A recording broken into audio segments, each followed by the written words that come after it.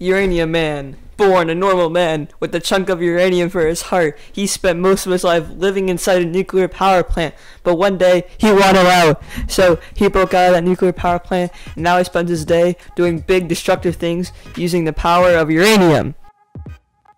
You might be wondering, what is uranium? Uranium is a metal found on the periodic table. It's highly reactive, naturally radioactive. It has an atomic number of 92. The symbol is U.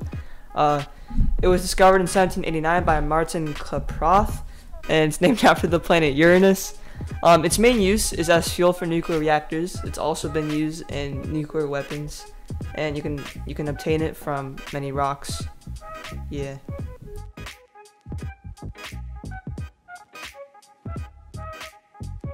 Uranium Man was just walking down the street when he jumped into his nuclear-powered submarine, with the source of energy being himself, obviously, and he went in the ocean to go pet a whale. That's the end of his story. Oh wait, I forgot. There was this one time where he put himself inside a nuclear missile and launched himself